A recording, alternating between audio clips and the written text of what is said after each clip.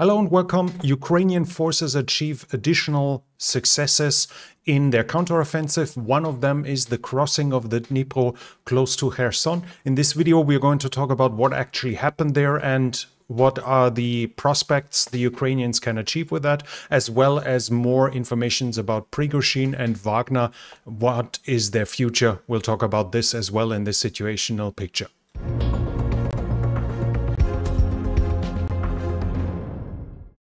We'll start off with the situation around Bakhmut. The Ukrainians have now pushed back the Russians here in this area close south of Bakhmut. There is a canal here going along that line in the north-south direction. The Russians so far still had a bridgehead on the western side. The Ukrainians have now managed to push it in completely, so the whole western bank of this canal is now under their control. There was also further fighting around Avdiivka here in the south. The Ukrainians achieved some local successes, but the bigger news are around here in the Velika Novosilka region. Rivnopol has been liberated. We see them here with a picture. It's confirmed by the Russians as well. The Ukrainians are preparing to push in the direction of Priutne as well, and fighting is continuing here, but the Ukrainian side has liberated another town. The bigger news though is probably the crossing of the Dnipro, which is now being confirmed. The Ukrainians have crossed close to the bridge of the former Antonivsky bridge. We see here a Russian BTR-82 IFV, wheeled IFV closing in. It is currently doing suppressive fire with its 30mm cannon to the other side, and on that side it's closing in to evacuate Russian soldiers that are withdrawing. The Russians so far say the talking was about roughly 50 Ukrainian soldiers. The latest message I have from Russian mill bloggers is that now they think it's 70, and they say the Ukrainians consistently bring in reinforcements, and they also bring the first artillery pieces, probably mortars, but still they are reinforcing that position there and gaining a foothold. Now, what does that mean? The thing is, while we have that happening here, and we will see it turn around, I could actually zoom a little forward. You see it here, and then you see it picking up a group of Russian soldiers. They seem to be carrying a wounded man. While this is a clear crossing of the river Dnipro, there is still one river of roughly 90 to 100 meter width in front of the if we call it mainland. So while this is clearly a river crossing, while this is clearly establishing a bridgehead by all means of its terminology, by whatever we want to classify it with, it's not the breakthrough that will lead to the collapse of the Russian front there, at least not yet. And here we see, by the way, the Ukrainians shooting back from the other side of the river, probably with a BMP-2 themselves. So while what we were talking about is this situation here, this was exactly here it happened. These small towns, these dachas, are now liberated. The Ukrainians are advancing somewhere here in the forested area, but the big thing will be the conquer that is still basically turning all of this here into an island. As you can see, the water is going completely around it, so they have not had a foothold. There were rumors that they brought several tanks. I have not seen visual proof of that yet. It might be true. I just think it's unlikely. This means that they are pushing in this direction, and thus obviously threatening the lines of communication between Crimea and Melitopol, but not yet. There's a Russian mill blogger who made a video and said that the units that were stationed there to guard it got flooded with the destruction of the Kakhovka Dam. They lost a lot of their equipment and were immediately redeployed to Zaporizhzhia to reinforce the positions here against the Ukrainian counteroffensive. They were replaced by mobics, so by mobilized personnel, badly equipped, badly trained. They didn't have night vision devices, which seems to imply that the Ukrainians crossed the river at night and thus used their advantage of having night vision devices for themselves.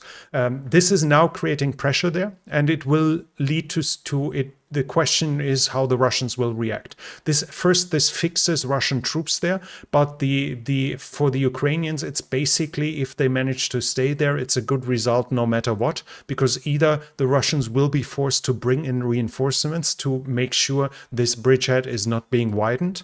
That will mean that those reserves that barely are in existence anymore, as Prigozhin has shown us with his thunder run towards Moscow, that those reserves are either going to be deployed and thus no longer be able to help along Zaporizhzhia or Donetsk, or it means that Ukraine might simply slowly push forward until they actually manage to cross the river here into Oleshki. It seems unlikely to me that this is going to happen anytime soon, but at least they increase the option to this. And this time we are no longer talking about some swampland. We're actually talking about properly paved areas, as we can see here. This is something where you can, if you manage to bring a tank, it doesn't get stuck. So while we are nowhere close to having a breakout here and a rush towards the Crimean, to the Perekop, what is it called? Isthmus, to the Perekop Isthmus, while we are nowhere close to this yet, it's still a powerful sign and a threat to the Russian positions, because while the Russians can surely contain it, they are forced to do that now, and that takes forces they can't use anywhere else. This was the information here. We also have a video of the Russians shelling it. Now they are trying to obviously wipe it out.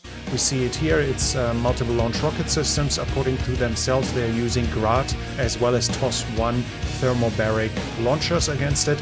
Then we see this is supposedly showing a shelling of that position that we just saw. And then you see on the horizon that they used incendiary ammunition as well, as you can see it go down here. So they're trying to suppress it and destroy that bridgehead with artillery as of now. Artillery that uses ammunition and that has to be there and can't be somewhere else. We have more information about Wagner. Wagner is, Prigozhin now has given a statement. He said that the Ministry of Defense declared on the 10th of June that they are going to basically delete Wagner, stop its existence by forcing them to join the Ministry of Defense. On the 1st of July, Wagner would have been disbanded. Only 2% of Wagner's members, according to Prigozhin, were willing to sign a contract with the Ministry of Defense. So almost everyone didn't want to. That would have meant that the combat power, the effectiveness of Wagner would have been lost to the Russian side. The plan, the intention was to go to Rostov-on-Don, here in the south, on the 30th of June, so before Wagner is disbanded, to hand over all the heavy equipment as a demonstration, as a sign. This is what we are giving up. This is what you're losing. But then the Russian military shelled the positions of Wagner with rockets, as the video claimed. Prigozhin claims 30 Wagner mercenaries died, so he was forced to do his march of justice towards Moscow to shine light on the problem that was there. He insists that it was a protest, not a coup d'etat, not the attempt of a coup d'etat. He wanted to gain attention for the problem. He said that they achieved 780 kilometers of advance during that march for justice. Not a single person supposedly died on the ground, even though there were some wounded. But of course, some pilots died, and that is, according to him, that is really sad. 200 kilometers in front of Moscow, the advance was stopped to stop a bloodbath, and Lukashenko's initiative that helped all of this allowed Wagner to continue its existence. The funny thing is that we have here, and look at his face, we have Semyon Pegov, who is here. He talked to Prigozhin, and I let you read it, and he seems to have given him the idea. You're not being given more ammo because you might turn your guns on Moscow, storm the Kremlin. These kind of concerns, how unfounded are they? Whether we'll march on Moscow? Well, their justification is that Wagner PMC have reached a certain autonomy. Prigozhin has certain political ambitions. He can take his private army, turn it around, and usurp power in Russia. About marching to Moscow, it's an interesting thought, but we haven't thought about it. I wasn't suggesting to you. You do. I wasn't suggesting you do. Now, if you looked at his face, to me that was the sign of surprise. Like, It felt to me at least like this. So we might have actually seen Semyon Pegov, the founder of Vorgonzo, to have given Prigozhin the idea here to actually do that, which I think is kind of impressive. Putin, though, had a speech yesterday which was announced and everyone expected something really big. And he basically just said, I'm strong, Russia strong, traitors will be punished. So complete waste of time to watch those 6 minutes. But he said that the culprits will be punished, those who led that rebellion. But at the same time, a few hours later, it says that the FSB did the investigation and everyone who started that mutiny stopped it, has no more intention to do it, so they dropped the charges. So much about him punishing those. Well, we'll see whether they'll have some spicy tea in the future or fall out of a window. But Putin also talked about blackmail, and by saying that, he made clear that Prigozhin tried to blackmail him to release Gerasimov and Shoigu, and that will basically not leave him any choice but to leave the two of them in office, which might probably be good news for Ukraine, because so far they haven't really shined with their performance. But if he was to replace them, he would basically show Russia that Prigozhin was right, and that's not something he can afford. Still, though, the Russian mill bloggers were initially speculating who might replace them. But by now, it seems the speculations are more at the deputy level now, heads of departments, etc., that might be replaced. So there might be some change, but Shoigu and Gerasimov seem to be safe, and they already had public appearances again. So it seems neither of them is going to be replaced, at least as of now. Lavrov, the foreign minister of Russia, said that Wagner will continue to be active in Mali and the Central African Republic.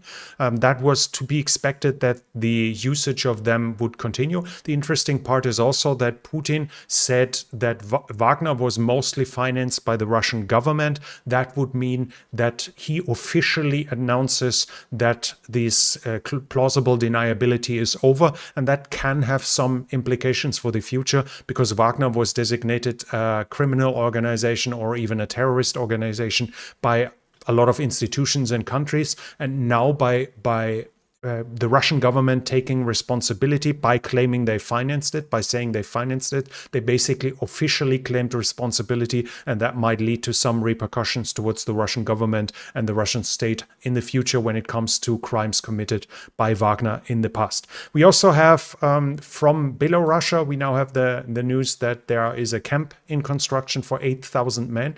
200 kilometers away from the Ukrainian border. That's going to be for Wagner, because Putin said the Wagner fighters can either join Prigozhin in Belarus, they can go home, basically leave military service, or they can sign with the Ministry of Defense. And at least in Belarus, the preparations are, the expectations are that 8,000 of those, at least 8,000 might follow, but more of those camps might happen. The information is also Wagner will be allowed to recruit in Belarus. What that will lead to, obviously, there's the wildest speculation whether Wagner is going to support Lukashenko to reduce Russian influence, whether Wagner is there to take over power from Lukashenko to help faster integration. You can imagine the speculations are running wild. What we can say, though, 200 kilometers away from the Ukrainian border clearly means there is no imminent threat of a Wagner invasion into Ukraine. A thunder run towards Moscow where you aren't in combat and can just refuel from gas stations is one thing, but to do a combat operations into the Ukrainian defensive lines needs preparation. It needs hospitals, it needs supply dumps. Those have to be filled. All of this takes weeks in preparation, as it would be constant combat, thus constant need for medical supplies, for medical services, for weapons, for ammunition, and all of this has to be prepared. So Ukraine will have ample time to see a Wagner invasion coming from Belarus, which seems unlikely. That this is at least something that is going to happen in the near future. Still, though, the other information was that Wagner will hand over its heavy weaponry to the Ministry of Defense. So I guess the T-90M that we saw in the Wagner column, as well as their air defense systems, will be handed over, as well as the artillery will be handed over to the Ministry of Defense. If that is true, then Wagner will be mostly light infantry from now on. That was it already from me for now. If you like the support, please hit the thumbs up button. That really helps with the algorithm. What do you think Wagner will do in in Belarus. Leave a comment to give us an idea what you think. That also helps with the algorithm. And if you're new here, I would like to invite you to subscribe to the channel and hit the bell icon so you don't miss future videos. This channel is only possible because of the support from viewers like you. If you like to support the channel, you can do so by the means in the description. Thank you very much for everyone already supporting this. And that's it from me for now. Thank you for watching, and I'll be back.